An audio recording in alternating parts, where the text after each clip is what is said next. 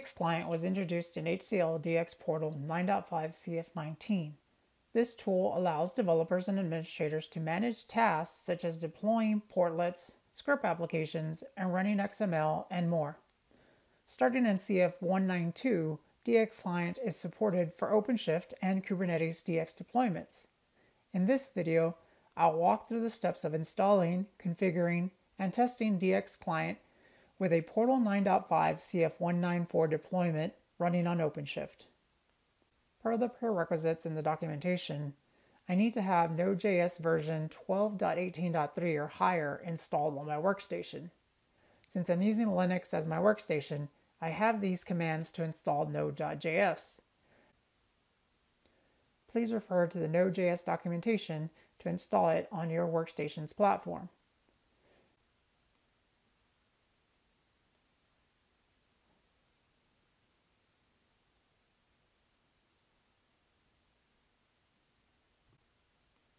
With the installation complete, I can verify by running node-version, and that looks good.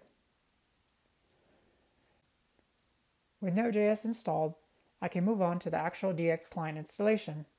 First, I need to find the installation files on the HCL software portal. Under HCL Portal 85995 CFs, we can see the CF194 version of DXClient.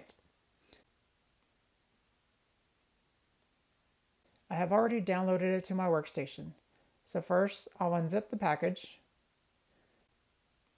Then I'll move into the DXClient directory.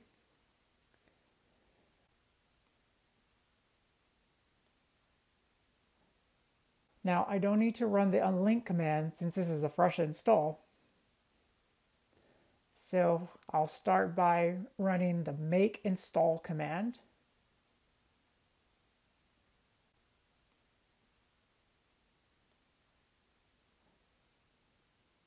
Then the make link command.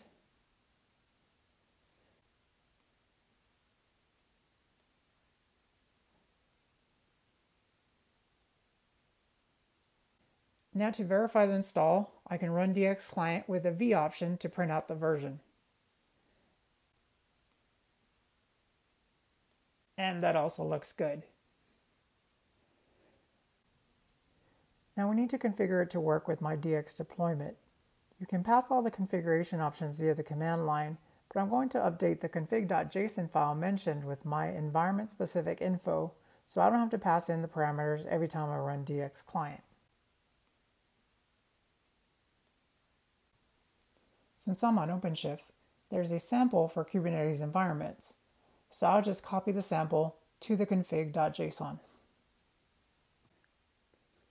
Now, some of the configurations are already filled in, but obviously I need to update the host names, usernames, and passwords.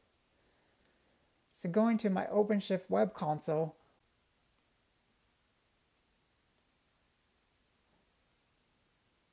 we can see I have a full DX deployment. And if I go to the routes, I can grab the host name of my core portal server.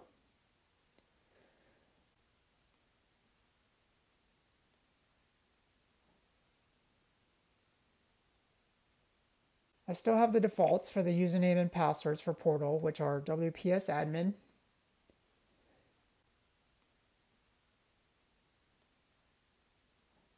they're also WPS admin for my configuration wizard. For the DXConnect hostname, I need to use the DXConnect route since I'm using OpenShift.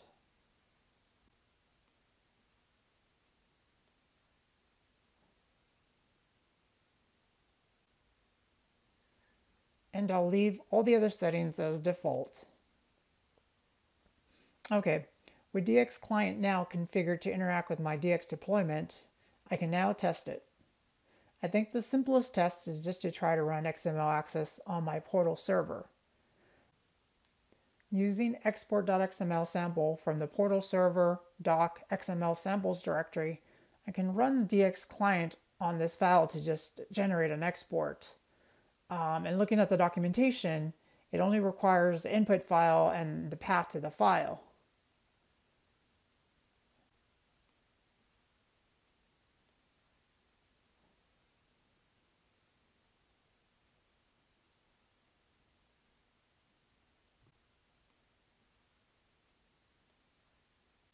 that looks like it ran successfully.